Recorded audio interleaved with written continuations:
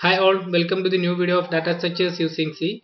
In this video we are going to discuss algorithm. So already you know the definition of algorithm.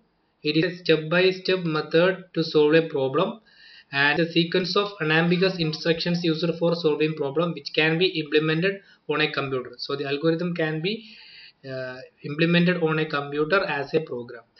You have a problem, the problem can be converted into step-by-step method. This method is called algorithm, and this algorithm can be converted into program. The program must have inputs and a specified output.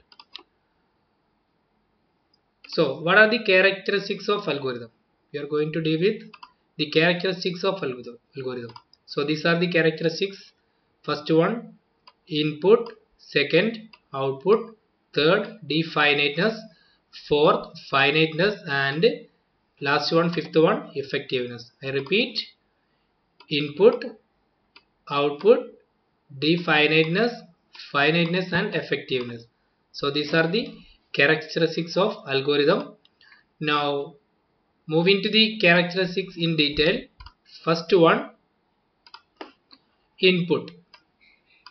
Every algorithm must take 0 or more number of input values from external. For example, if you are going to write algorithm for adding two numbers, so we have input as number 1 and number 2. Number 1 and number 2, these are the input. Then second point, every algorithm must produce an output as a result. So in the following, for the following input num1 and num2, we have the output num1 plus num2, num1 plus num2 equal to result, equal to result for say RE. So every algorithm must produce an output as a result. Every algorithm must produce an output as a result. Now third point, definiteness. Every statement or instruction in an algorithm must be clear and unambiguous.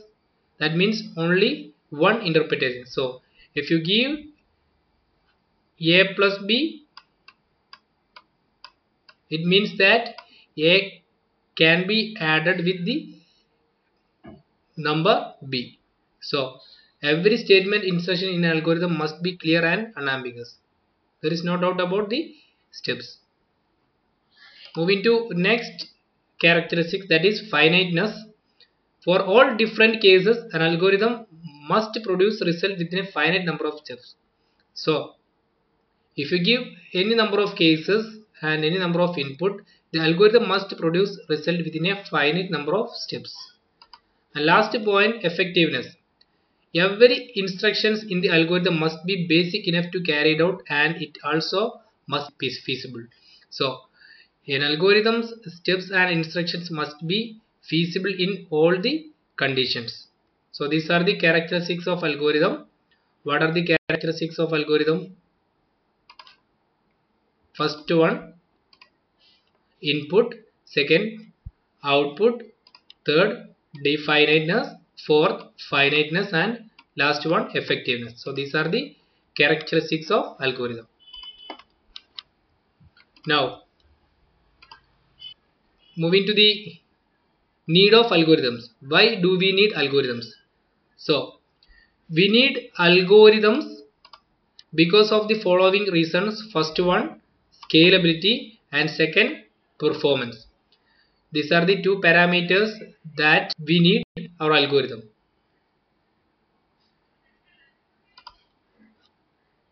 So first one, scalability. Scalability helps us to understand the program length.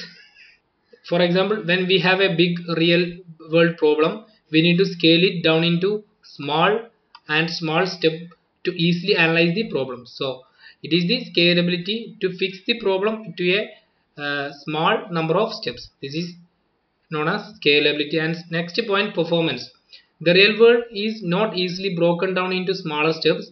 If the problem can be easily broken into smaller steps, means that the problem is feasible. So the problem should be feasible in all conditions. So these are the two reasons that we need algorithms: scalability and performance.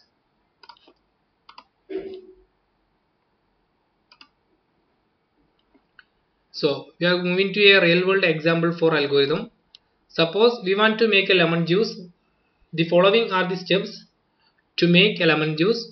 So the step 1, we will cut the lemon into half. First we need to cut the lemon into half. This is the step 1. Then squeeze the lemon as much you can and take out its juice in a container. So second step, squeeze the lemon. Squeeze the lemon is the second step. Now third step, add 2 tablespoons sugar in it. We need taste. That means add 2 tablespoon sugar into it to give sweet. Now fourth step, stir the container until the sugar gets dissolved. That is step 4. Then step 5, when sugar gets dissolved, add some water and ice on it. So when sugar gets dissolved, add some water and ice on it. Then step 6, store the juice in a fridge for 5 minutes. Store the juice in a fridge for 5 minutes to give cool. Now it's ready to drink.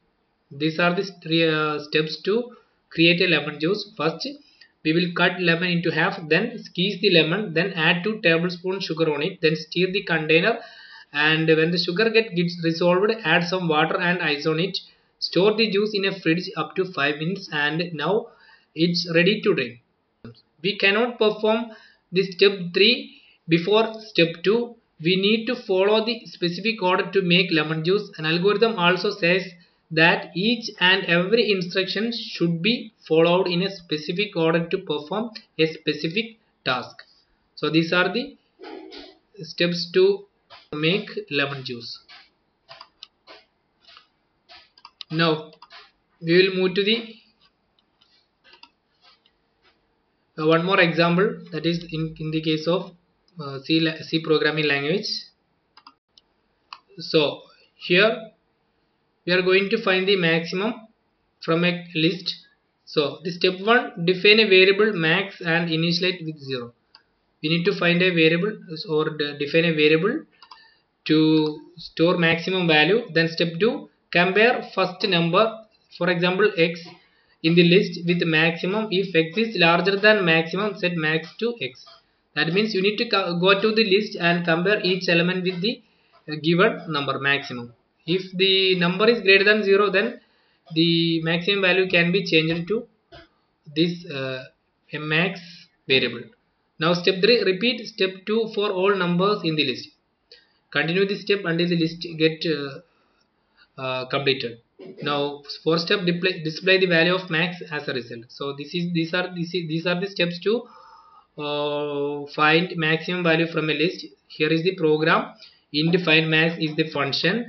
Maximum is equal to 0 comma I for loop. Maximum is initially equal to 0. For I is equal to 0, I less than list size I plus plus. For example, number of values are 4, size is 4.